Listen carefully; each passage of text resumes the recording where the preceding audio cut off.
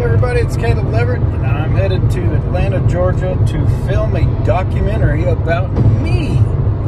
And the 10-year anniversary of the Parker movie is coming up on May the 26th. And I got to thinking about some of the songs that came out, and Lorde had her debut album, Pure Heroin. It came out in 2013.